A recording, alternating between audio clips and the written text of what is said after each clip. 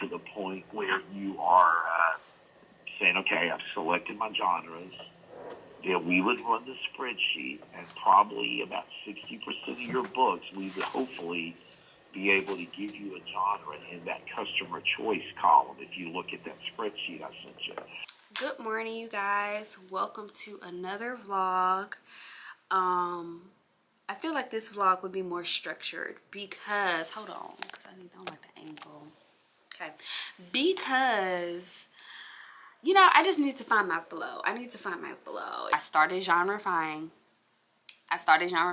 I'm waiting on Destiny, Infallible, everybody to send me, okay, the spreadsheet, because I have done research. And, you know, back before technology, people genrify by themselves. Like, they did it the way, whatever way you can think of that is the hardest way to genrify, that's how they did it.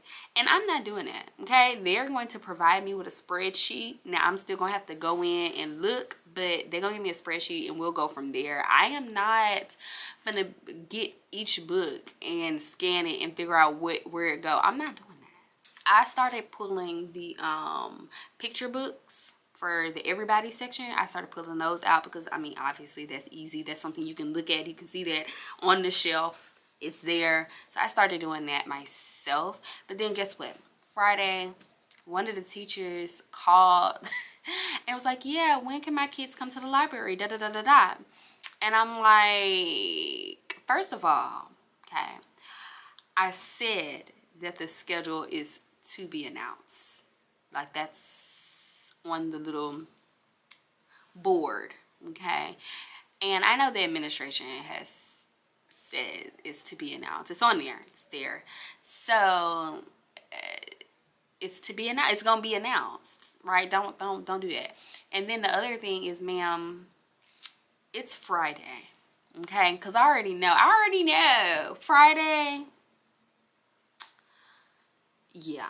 So what I did was I had been trying to meet with, and I have met with administration and the instructional coaches and things like that, and the specialists, when is a good time for the teachers to come to the library. And it's just that nothing concrete, right? And we talking with theories and all this. I don't like that.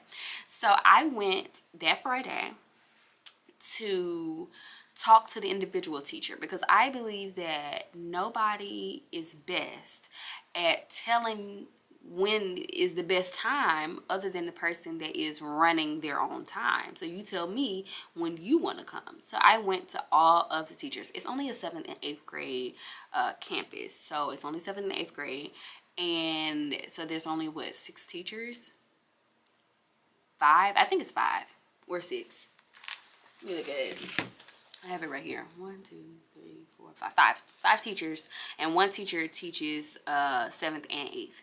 So yeah, I was able to get the schedule together, and I'll show you what that looks like. But I was able to come up with a quick little schedule, and also like just a calendar, not the calendar itself, but just like what week is what. We're gonna do alternating weeks, 7th, 8th grade week. So, and then after that a reservation. So it'll be 7th, 8th reservation, 7th, 8th reservation. I actually got that idea from one of the librarians I went to visit, because she has 6th, 7th, 8th reservations like that.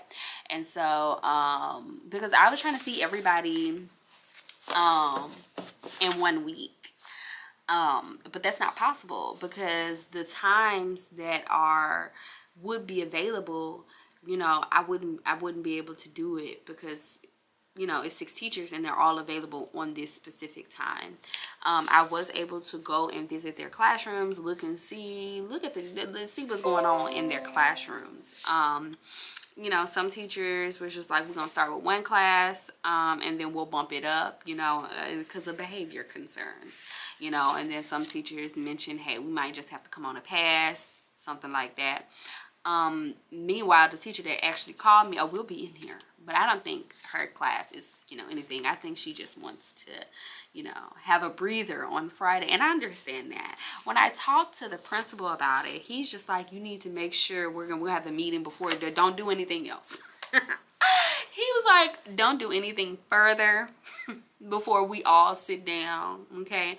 And we have to make sure that the teachers know that this is not a dropping the kids off. I think his concern is behavior.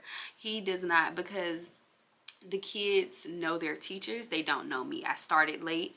So, you know what I mean? He wants it to be rolled out in a structured way. And I have the best intentions for people, but I know how it works. You want to get rid of your kids, and that's okay, but not going to happen.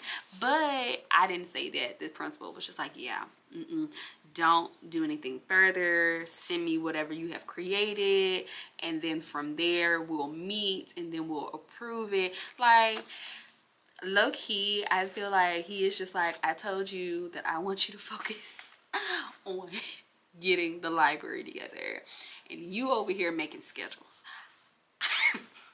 I did both. I'm gonna show y'all what I did to the library. But like, she called me, the teacher called me, and it kind of upset me that once I started working on getting the library together, now teachers are calling like, hey, when we can come. It's only one teacher that was calling, but it was just like, dang, I start putting my energy on this one thing, and then the other thing is like, I'm not gonna do both. We need to pick a side, pick a task, okay? Like, if we gonna work on this, we'll have to work on this, and then we'll work on the other stuff later. But I did come up with a schedule. I did get the library halfway set up. I'm gonna show y'all what I did to the library. But the thing is, it's more about when the kids get here, what are they gonna do? Because we need to come up with stations. I have some things in my car. It's just puzzles and word searches and stuff, whatever I could get from Dollar Tree. So first thing, I got these computers to work. We have a whole bunch of these things, and so I have been testing those to get them to work, okay? I moved all of them ugly chairs over here. We're gonna get these chairs removed out of here, okay? What else did I do? This table, like all of the tables that's like this, is gonna be leaving. Okay, we might just keep that one because that one is good. But we got more tables. Apparently there's a storage room with a whole bunch of these like updated tables laying around. So the janitor, he is putting that together for me. My lips are dry. Anyway, the janitor is putting the tables together. So I think we're gonna get 3 more of these tables, which is great. And so as we are getting these tables, I have been getting rid of those tables in the back. Okay, so here is me trying to get the genreification started. I've already started here with the E for everybody. All right, what else I do? I got these computers out of a storage room. This is like an all-in-one monitor. I need to go find a mouse and a keyboard. I got this to work. But the thing is, I don't know how to make it wireless, so we just have it where you do a USB. We have a lot of technology on this campus that is not working. So I had the bright idea to put in a request, thinking that the tech people would come and fix it. But the principal was like, thank you for being proactive, but I don't think that they're gonna come and fix it. They're gonna ask us to do a property transfer, and then we're gonna have to buy it. And I'm trying to not have to buy anything because we only have $3,000. Technology costs, okay? I was thinking about doing a book fair, but one of the other middle schools, hold on, let me go in the back. One of the other middle schools, they did a book fair, and the kids were scamming the system. Yeah, scamming the system. They figured out a way to scam it. And so I don't play that because I already know you know, the librarian was like, I just don't understand what it is. I'm like, nah, they scamming. And plus also, when you do a book fair, you want to have it like September, October, like that. Whenever you have like a parent night, so you might have a literacy event or a Halloween event or something, or you know, a parent night, meet the open house, whatever, because the parents are going to be there. Apparently the carpet's supposed to be coming up. All right, it was supposed to come up before I got here, that like last year, but you know, the other librarian was like no. So it's just kind of like, for me, no shade, but if you're gonna retire, then you could have let them go ahead and put the doggone, take the carpet up. Now we gotta wait for them to take the carpet up. When they take that carpet up though, it's going to be white tile, you know, white with a sprinkles, you know, regular tile, and then it's gonna brighten up the room. It's gonna brighten it up. And then I am going to outline the shelves. I'm going to buy my own chalk paint and I'm gonna practice in here, and then I'm gonna send a picture to the principal. Yeah, because he was just like, we need to, you know, do some research on the painting and figure out. Meanwhile, all the other librarians, they painted that stuff themselves because it's not like real wood. I don't want to say it's particle board, but it's not like a 2x4. Okay, where you gotta sand it down and you really gotta do some, you know what I mean? Like those tables in there, like you have to sand that down and you have to do some stuff to it. This, it's just like you can see it underneath. I'm gonna show y'all what it look like underneath. It probably look nasty, but that's what it looks like. And then it has like this film. You see that right there? So maybe it is, but it has something over it. So you wouldn't be able to sand that down because it has like a piece of something on top of it. So you should be able to. I'm gonna get the chalk paint and I'm gonna try it in here and see what it works. I'm not taking no books off the shelves either. I know that's what you're thinking. Like, you gonna take the books off? No. We're gonna do it on there because we're only outlining the perimeter of the shelf. So you shouldn't have to, if you know what you're doing and if they leave me alone. They do pretty good leaving me alone. So I will be able to do that. So I think things are gonna look better. I had to move y'all over here because the chargers over here. Let me tell you, I went in the hallway to go talk to this lady and ask her if she wanted anything from McDonald's. I'm about to order, and yeah, she just wanted a biscuit and strawberry jelly. She used to open the door for me all the time before I didn't have no ID for 3 weeks. So how was I getting into the school? So she looked out for me or whatever. And then also I always order like lunch and stuff, and she was like, we don't know these people around here. They need to come inside. They have to come inside the school. They have to knock on the door, and then you don't go out because if something happened to you, da-da-da-da-da. She's really nice. She an older lady and stuff. I just ordered her. She just wanted a biscuit with strawberry. So that's what I'm going to get for her. But then I was outside and I saw one of my the little girls, they be just dropping kids off in here, and I'm gonna insert a clip. Let me insert the clip of what. So the principal brought this child in here talking about she gonna calm down and then write her a pass, and the child is hysterical. Like, she is having a day, and it's 9 o'clock in the morning, and I just don't understand why are we so upset. The day just started, you know. And when she calmed down, I was getting ready to write her pass, and I just, what's wrong, what's going on? And she got her phone taken. I thought like somebody died. I thought it was a fight. I thought it was something crazy, right? Because the way she was crying, like, I thought it was like real life girl problems. Like, I was like, what's going on? She got her phone taken. Woo, that was funny, and I could not contain myself. she was like, I wasn't making it any better, but she was laughing too. And I didn't want her to go back to class, you know, with a chip on her shoulder, because she was just not gonna have a good day today. Like, I know what it feels like to have your phone taken. But the thing is, she made a scene, and I told her, don't ever make a scene with these people up here, okay? Just do what they ask you to do, and then they'll forget about it. And then by the end of the day, it's 9 o'clock. By the end of the day, they gonna give it back.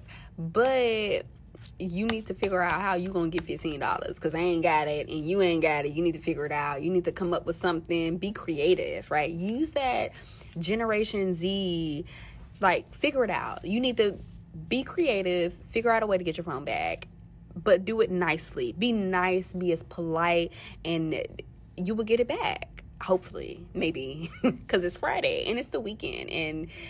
And but something that stuck out to me was that she felt like she was unlucky. And I was like, honey, because you talking to the optimistic queen over here. Positive vibes, positive energy, up and up and up. All we do is win. Okay, so I was like, what is your strategy for checking your phone? Since you said you was checking your phone, what is the strategy? And she was talking about she had it behind her back. I'm like, that sound like you want your phone taken. You need to learn the book strategy, and you need to learn that I have my phone on vibrate and it's in my pocket and I need to go to the bathroom strategy. Like, you need to do that, okay? And then also, where are you sitting in the class? Like, these are things that contribute to being successful. What are we, like... The other thing is, you know, kids like to feel like they have recourse. And I told her, unfortunately, she did not have any recourse because it's a district policy, right? So that means it's not just the school, it's the entire district that says you can't have your phone. And so checking your phone means you were on your phone. So technically, they don't have to, like, you got to pay $15 now. Now, if you want to, like, we just have to be nice about things. We just have to... you know, maybe they'll work with you, okay? But that comes with being, like, polite and people skills, okay? You can try to, you know, but next time, just, you need to be better, do better. She's like, remember me, miss? Remember me? And I'm like, who are you? She had blonde hair when I first saw her. Now her hair is brown with blonde in the back. And she have it crinkled with 2 little things on the side. Okay. She's like, I got my phone took. I got it back. And so now she got a phone.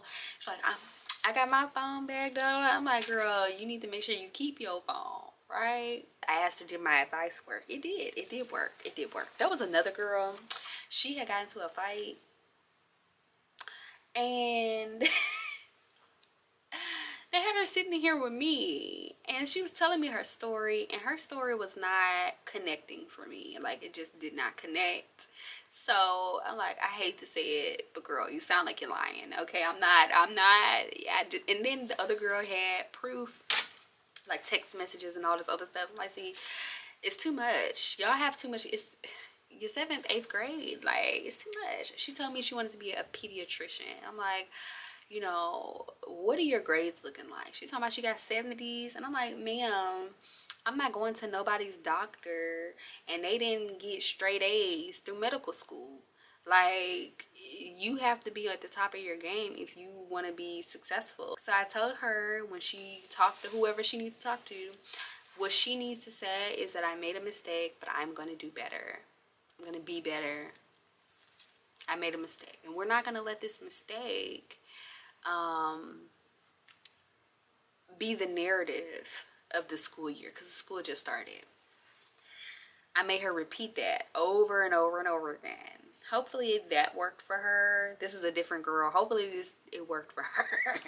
I had to watch her write the what is it? They have to write a statement, and for me, it felt like, why can't the kids read and write? You want to be a pediatrician, but you can't spell cool. You spell cool, C-O-O. I was never cool with her.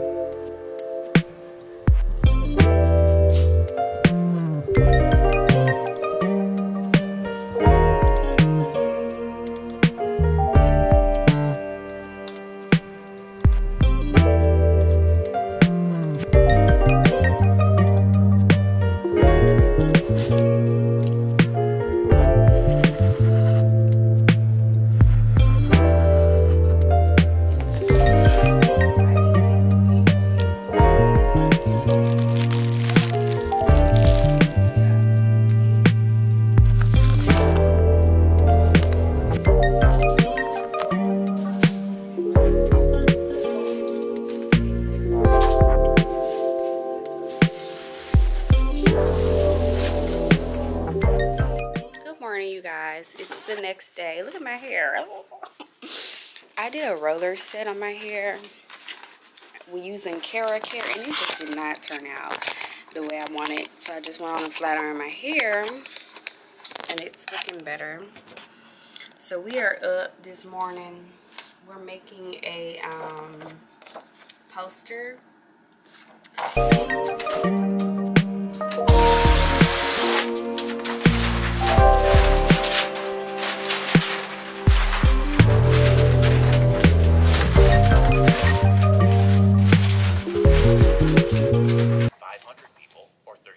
Yeah, I have to do these compliance courses. So I have the compliance courses running on the desktop, and then I am on my computer. These computers are hard to like roll around in. But anyway, I'm doing my compliance courses. The thing is, like, as you can see, I have to keep clicking. I don't like all of that. I like for them to just play, and I can just move on about my day.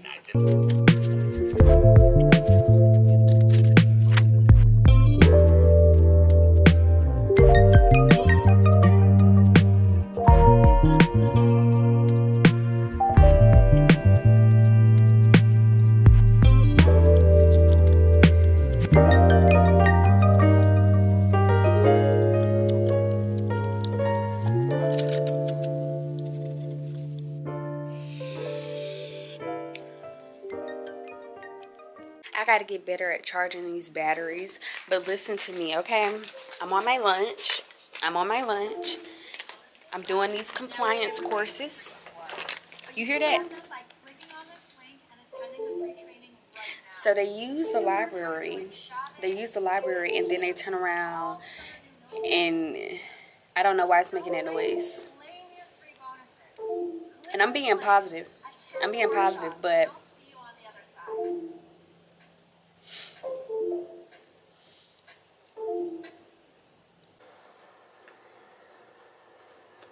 alright, y'all, I have to put some lips on because you know how we be. You know my lips be dry. But anyway, so today is Friday, and we have not been recording this week. Why have we not? Because I needed to do my those compliance courses, and I needed another computer to do it. So that means I couldn't just do it. I'm working on my laptop, so I needed another computer to do it, right? So that means I was sitting in the front. I kind of like sitting in the front because it makes me feel like I'm more available. I've been getting just more socializing with the staff and everything. Like, I don't want to be tucked away. You know, most librarians like to stay to themselves, and I do like to stay to myself. Like right now, I'm back in my office because I need to take a break from talking to everybody. So yeah, and it's pretty chill, it's pretty quiet. Like, and I need to charge my computer. The charger is back here. So anyway, I feel like it's important for librarians to like be social, be, you know, visible, and, you know, just engaged in the community, right? Anyway, so I had to sit out there, and I couldn't record because, you know, people walking back and forth, like, what you doing, da da da da da, kids coming in and out, you know. I have been doing library lunch. It's been word of mouth right now. It's word of mouth right now, because, you know, the principal wants to roll it out slowly but surely.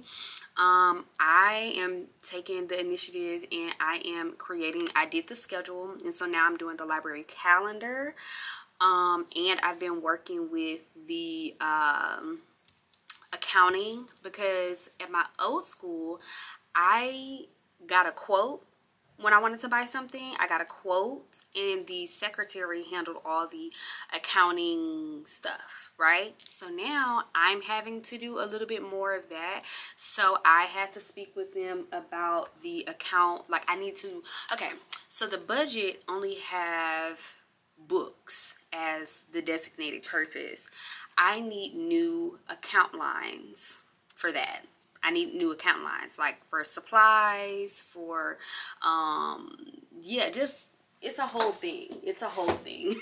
It's a whole thing. I had to write it down. She gave me a PowerPoint, like she was explaining it to me. And I just explained to her that I'm new into this district, and, you know, it's new to me. So it has to be all these different codes. And so I needed supplies and materials, general supplies, and we had to make sure that it wasn't technology because that's an inventory item, and so that would be a different code for that. She explained it, we talked about it, and I understand it now. A little bit, you know, just enough to get what I need to get, because there is a lot that we need to purchase. But the thing is, you know, I don't want to spend my own money. But here's the thing, these little plastic things, if you order from, I'm not gonna tell you the vendor, but one vendor is charging $20 a pop and another vendor is charging $7.32 a pop. You can buy these from Dollar Tree, $24. I mean, $24 for $30. Like, they're playing games. And I don't want to spend my own money, but like spending, like I need 24 of those. So spending what, $300 on those little plastic things, that's negligent. That's mismanagement of funds, in my opinion, because you can go to Dollar Tree and you can get it for, you get 24 for $30. So what are you charging me 10 times? Like, the math for me is just, it's giving, you're scamming. You already know that libraries do not get a lot of money. They are cutting our budget. Why are you, like, I feel like, I'm gonna be honest with y'all, I be feeling like everybody is nickel and diming the library. Like, you look, my budget is very low, okay? Stop playing games. Things are too expensive. Things are too expensive.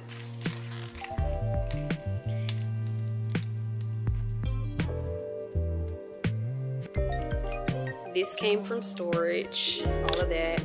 I bought this stuff here, so like all of that, I bought that.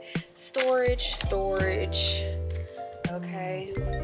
All right, you guys, so this is the calendar. This is just the beginning stages of the calendar. Like, I'm trying to see like what I want to put on this side, like maybe utilize this space to talk about recommended titles, things they can do online, different activities and different things like that, just resources that they can have. All right, you guys, I am tired. I am so tired. I'm gonna make my to-do list for next week. We're gonna have a week off, okay? So when I get back, I need to know what I need to do. But I'll catch you in the next vlog. See you later. Bye.